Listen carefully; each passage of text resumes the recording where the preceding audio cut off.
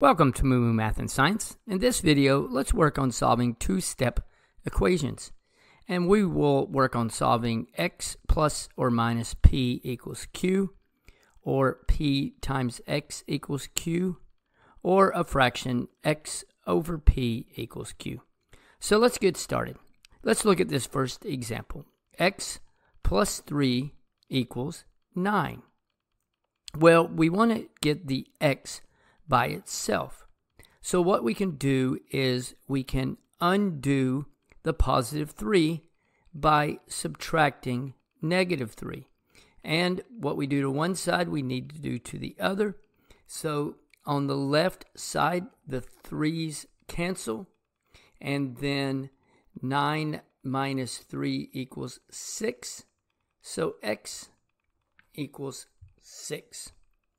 Now, let's look at this next example in which we have x plus 2 plus 5 equals 10.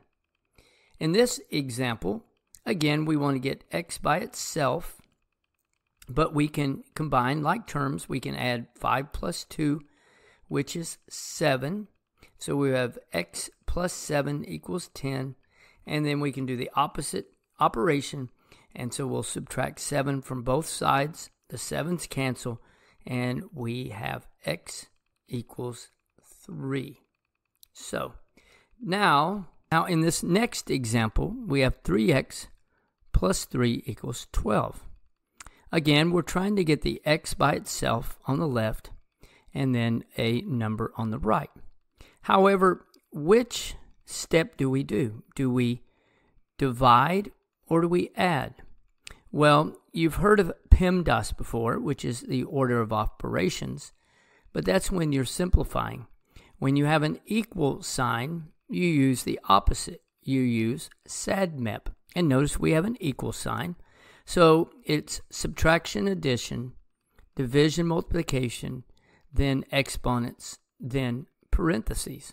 So let's begin with addition.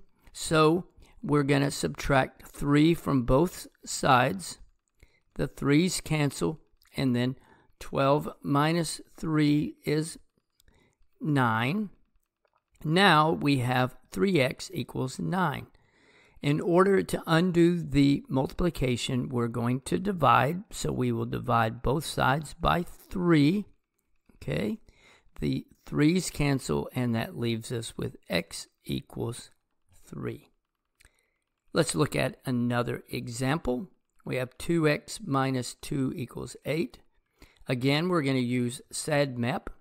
And so we are going to undo the negative 2 with a positive 2. So we're going to add 2 to both sides. So now we get 2x equals 10. Then we're going to get rid of the multiplication by dividing both sides by 2.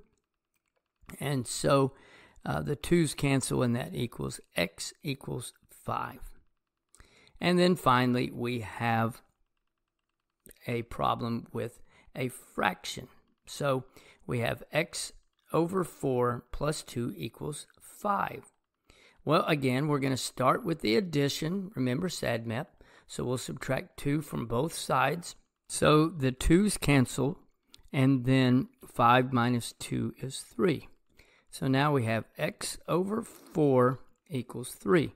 Well, the 4 is on the bottom, which means that it's division. So to undo division, we're going to multiply both sides by 4. So that will be 4 over 1. So the 4 is canceled. And then 3 times 4 is 12. And so that means x is equal to 12. I hope that was helpful.